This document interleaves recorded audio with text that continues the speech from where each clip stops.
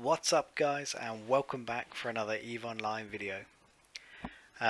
Today we are continuing with my Life as a Corporation Director series, and carrying on with what I was trying last week with having a bit of footage in the background instead of just being sat spinning in a station. Had a little bit of positive feedback from that last week, so we'll do it again. Just for a little bit of context, while the footage is being recorded here, the context is important for stuff that happens later on in the video. I am running in nullsec in my Gila, doing some Garistas Havens just in the background, partly because I want to demonstrate that the Gila, when fit correctly, is perfectly capable of running any combat anomaly. So the Haven is the 9 out of 10 combat anomaly. Tonight I've been running Sanctums, which is the 10 out of 10, and I've done the hidden hubs and those sort of things. So that's it. Hopefully that's interesting for some people, that the Gila is capable of this, and you can just see it slowly work its way through in the background. I will likely do a video on running these sites at a later date, but for now this will have to do.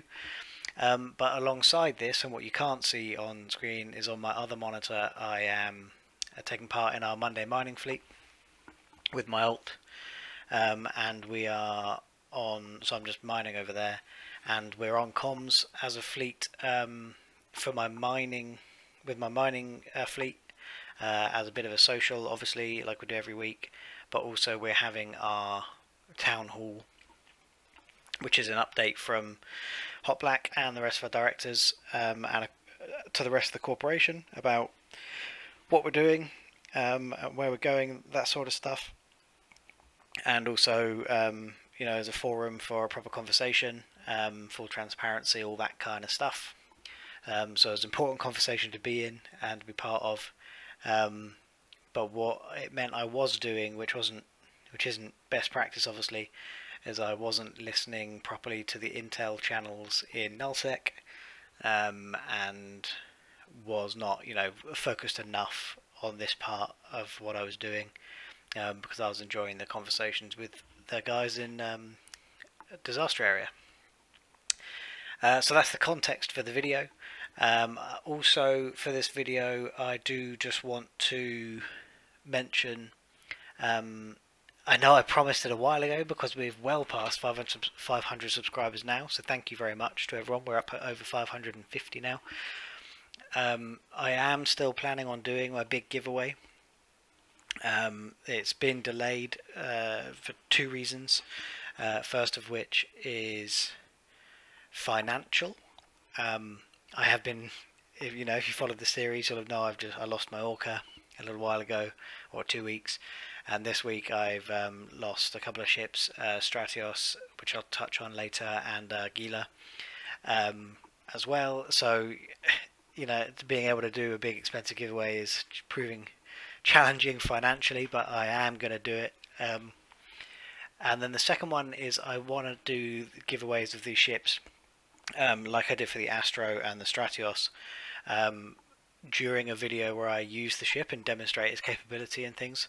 And at the moment I've just not had the opportunity to do that, because part of the the reason for the fit and the ship itself is to run as part of a fleet, and it has to be worthwhile to do so, and with the right preparation, and I just haven't had the opportunity to do that up until this point. An opportunity is looming, so hopefully later this week, maybe next week, I'll be able to run that fleet, and then also should have enough cash to be able to do the giveaway. So that is coming. Sorry it's taken so long, but in the meantime, by way of an apology, we will be running another giveaway in this video. This is sponsored by Kovacs VAT 112, or VAT 112, is a member of Disaster Area, and he's very keen on his skins. as am I. If you'll earlier in the series I was doing different skins all the time, He is very keen on his skins, and so he is sponsoring a giveaway for this video.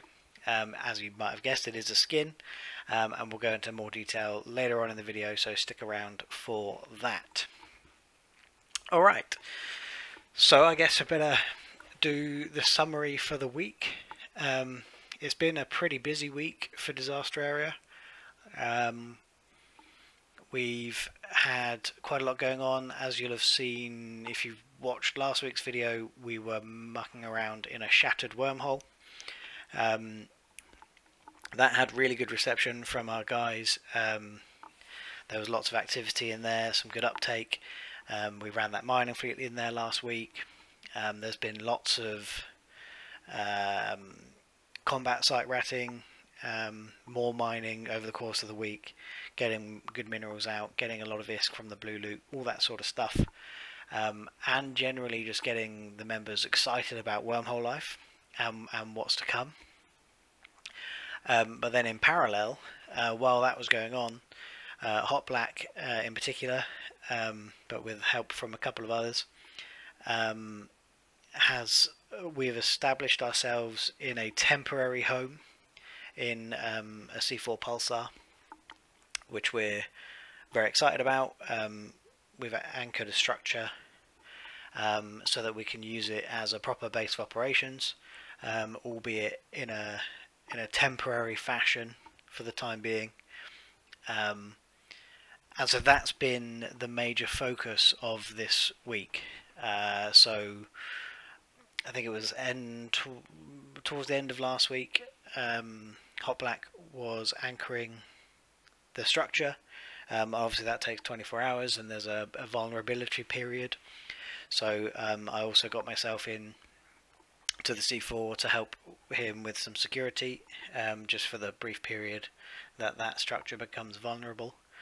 And then we've been onlining and getting everything set up for the members, making sure all the pathfinders working correctly, sorting out Discord and things based on feedback through the town from the town hall, which again, actually it wasn't announced until the town hall that the wormhole was ready to go.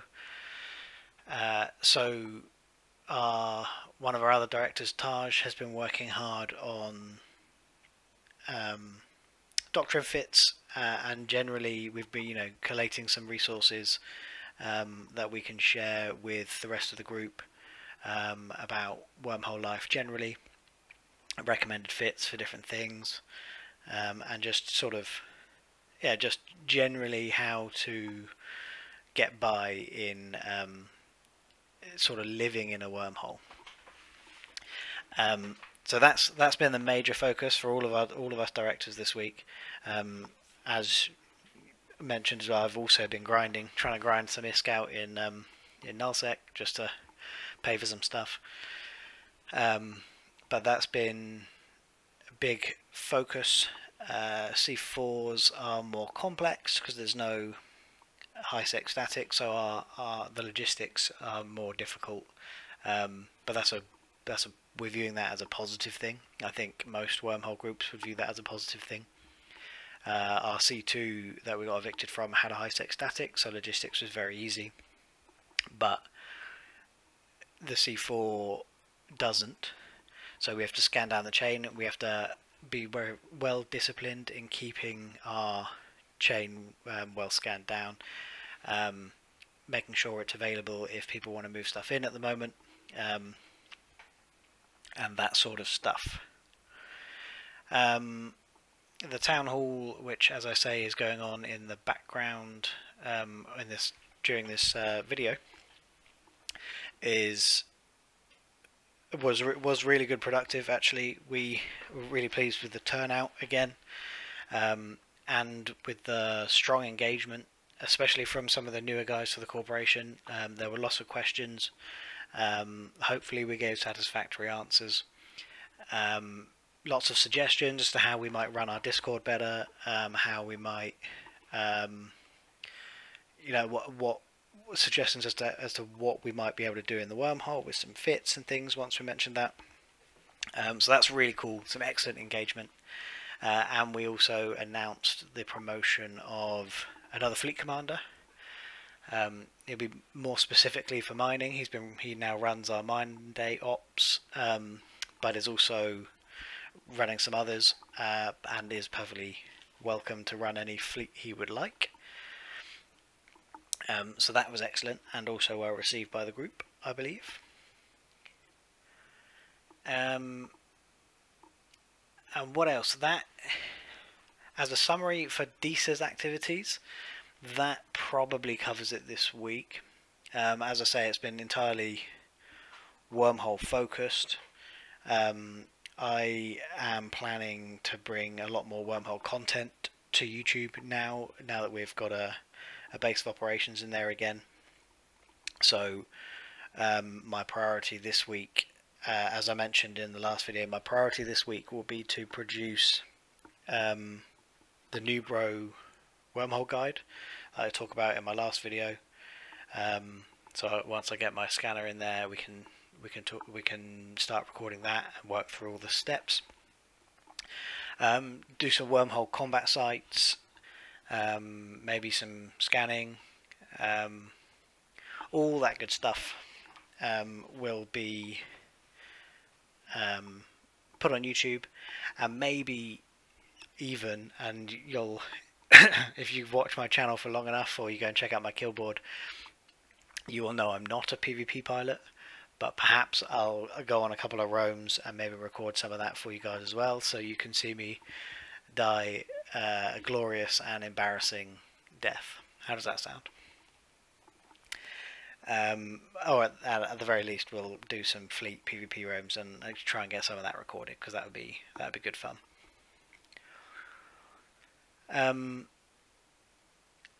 The other thing I wanted to mention, as I mentioned at the start of the video, I have lost a couple of ships in the last couple of weeks. Well, the last week.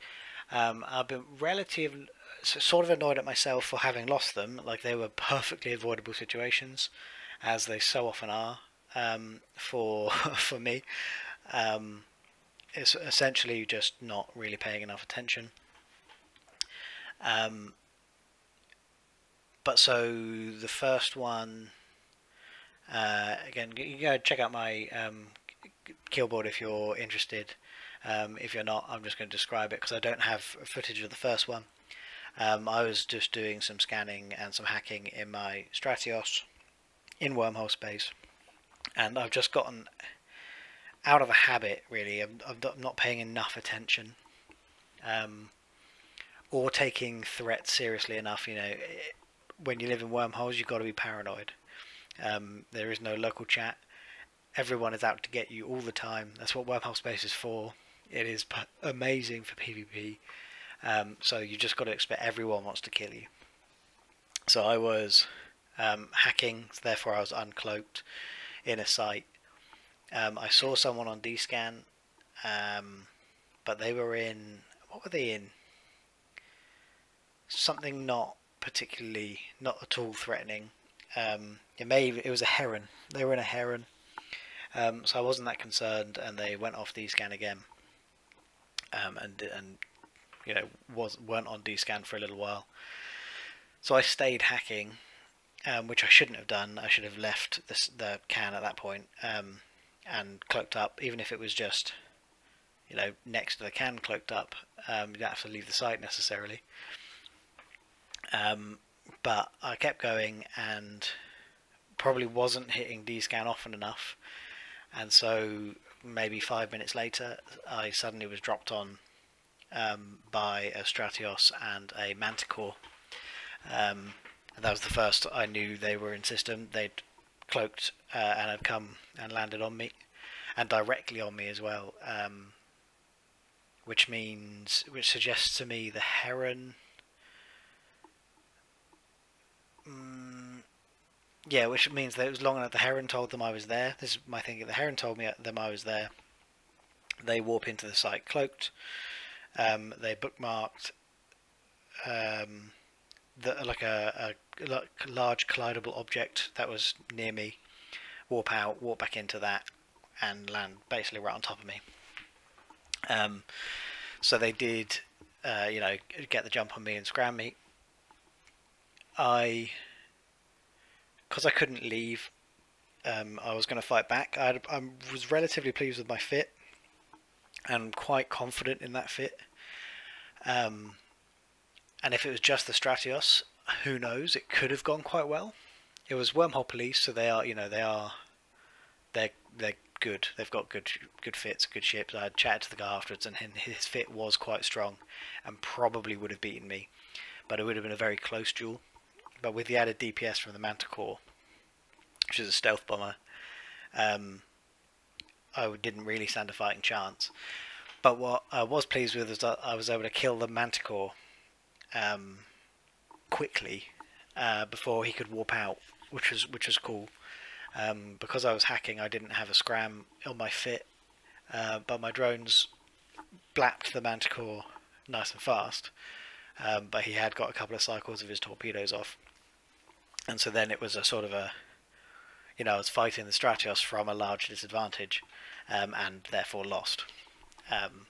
Which was fine. I was annoyed at myself for letting myself get caught, but quite pleased with myself to take someone with me on my way down. And that was all good.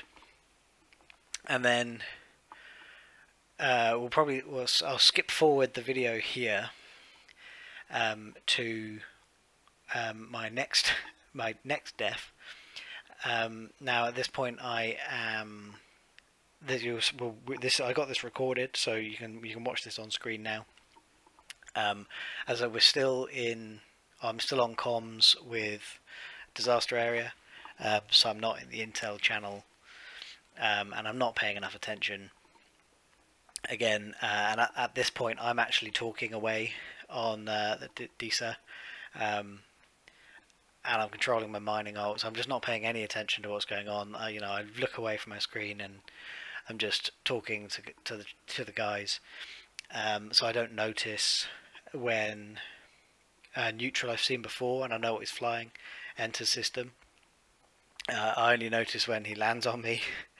I say on comms, shit, I haven't paid enough attention. He lands, and then a whole fleet follow up, which we'll see here. But again, this point, I know I'm dead. There's no surviving this. There's the numbers that drop in, but I'm able to very quickly blap down 2 of their stealth bombers again. So took 2 stealth bombers with me. Again, you can go and check the kill board.